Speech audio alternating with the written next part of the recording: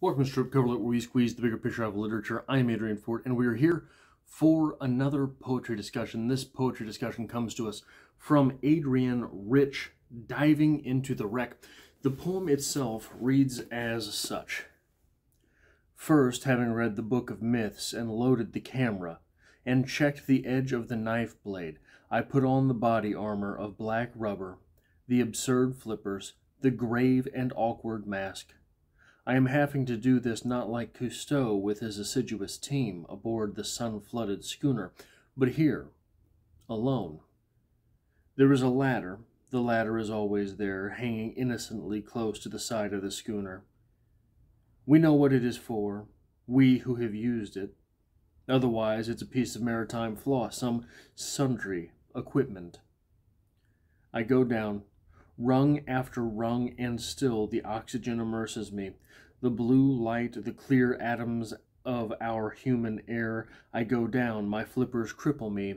I crawl like an insect down the ladder, and there is no one to tell me when the ocean will begin. First the air is blue, and then bluer, and then green, and then black. I am blacking out, and yet my mask is powerful. It pumps my blood with power. The sea is another story. The sea is not a question of power. I have to learn alone to turn my body without force in the deep element.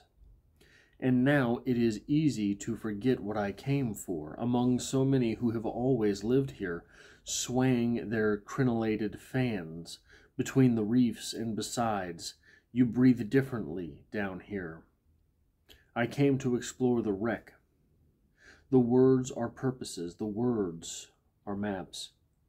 I came to see the damage that was done and the treasures that prevail.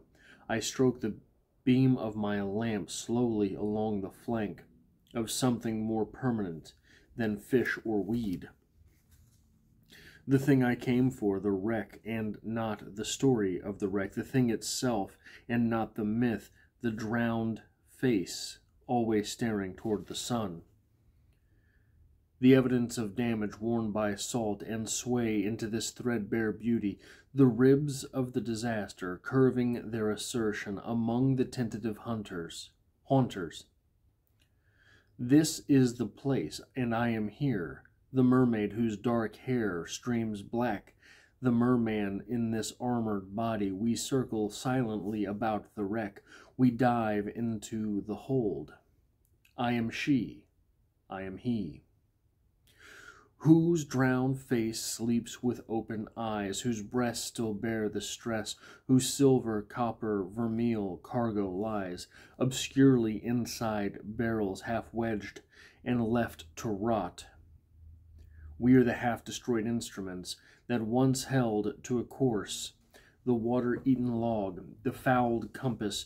We are, I am, you are, by cowardice or courage, the one who find our way back to this scene carrying a knife, a camera, a book of myths in which our names do not appear.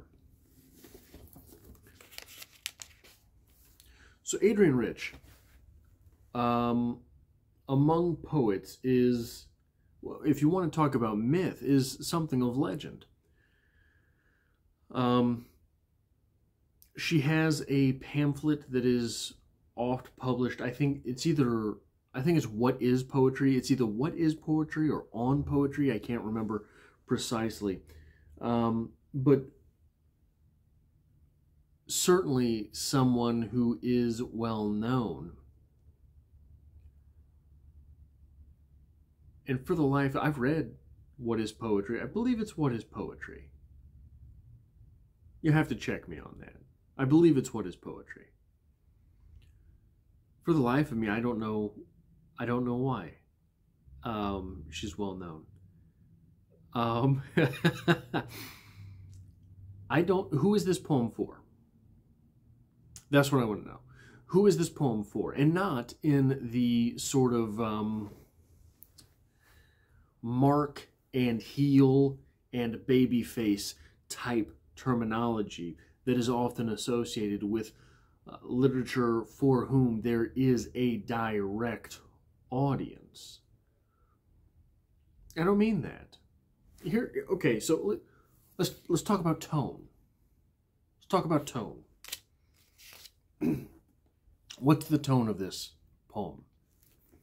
To me, it comes across as preachy, which, hey, if you can pull off preachy as a tone, pull off preachy as a tone, by all means. There are times where Langston Hughes comes across fairly preachy, but man, does he get it done.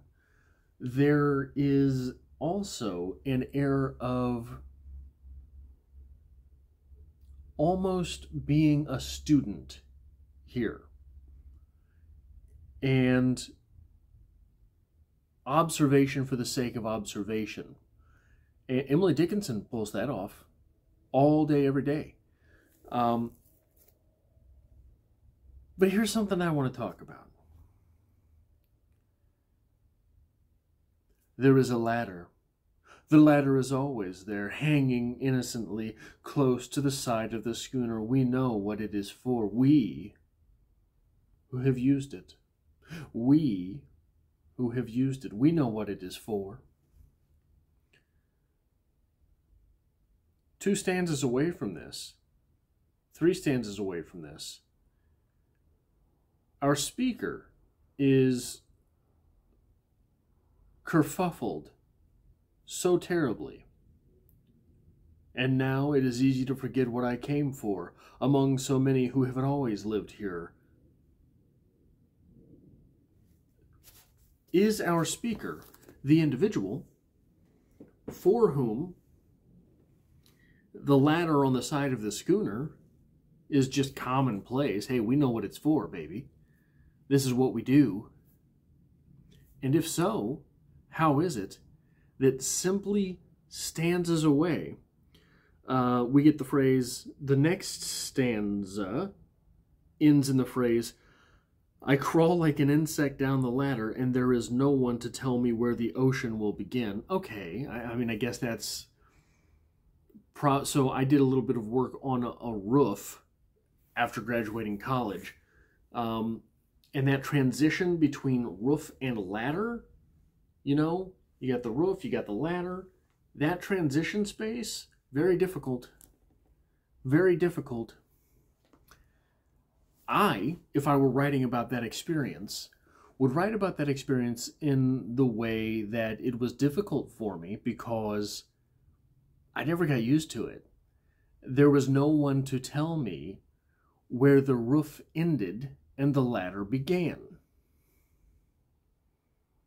I am not counting myself among the ultimately practiced roofers, ultimately talented house painters.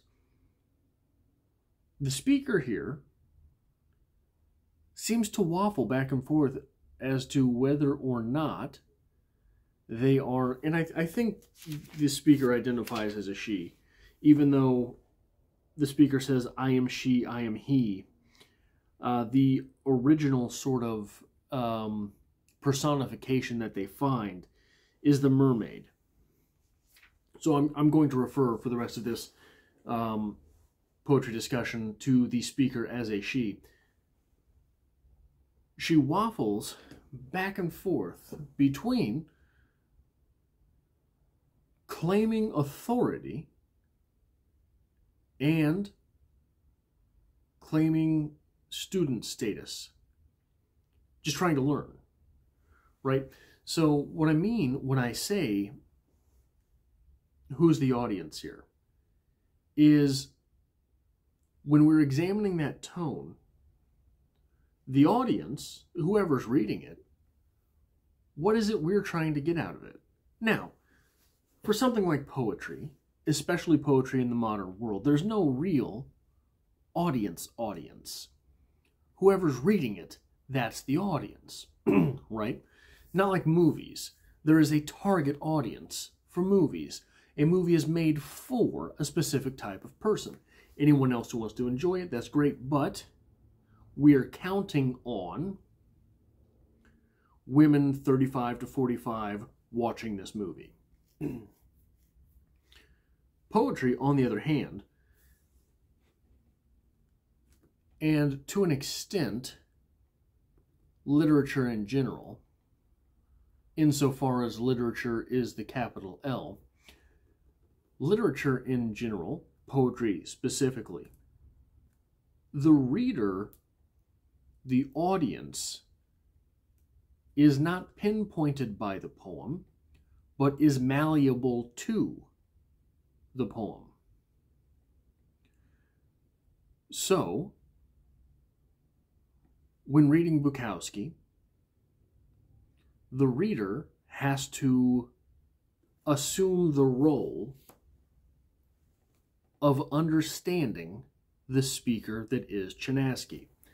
When reading Robert Frost, it is incumbent upon the reader to adjust a little bit and understand what a crotchety old man would say. In that way, I think that this poem is problematic for the audience because what are we getting out of it? What are we putting into it? Obviously, hey, this argument could be made about every piece of literature ever written. You want to say Hamlet. Who got anything out of Hamlet? You were asleep when you had to read it in class. Okay, fine. Yeah. There is an amount of buy-in.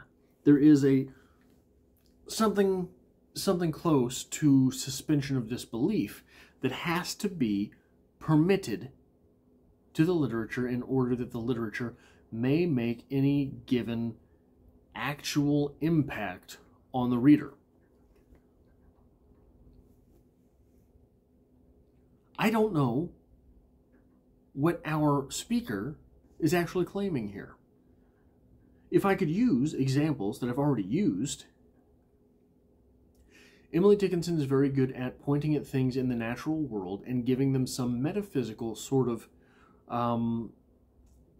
tinge. If you were coming in the fall, I'd roll the months up in balls and lay them in my drawer. I'd just screw the time. I want you. Bukowski is very good at taking the nastier elements of the world and giving them some poetic justice. I'm a dirty old man, and I smoke cigars, and I drink a lot of beer, and I even get in drunk fights once in a while, but there's this bluebird in my heart, and I don't want anybody to know he's there. There's something there to be taken. And I just use those two poets because those are two of my favorite poets. I don't know what's in this poem to be taken. I don't know what it is that the speaker is claiming. I don't know who it is that the speaker is claiming to be. And I don't know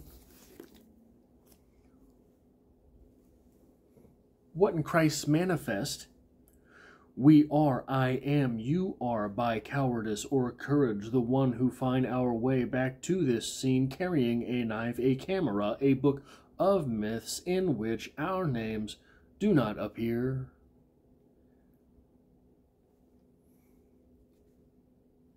I'm open to it being explained to me. I'm willing to learn. But I don't know.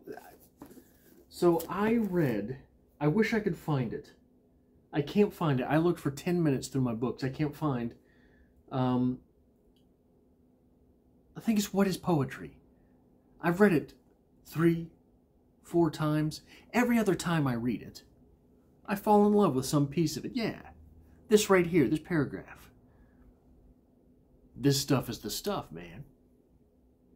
And then I'll read it again and realize, no, there's nothing there. It's all garbage. It's gobbledygook. But then I'll read it again. I'm like, okay, well, you buy in a little bit. All you got to do is buy in just a little bit. And all of a sudden, so much more of this makes sense.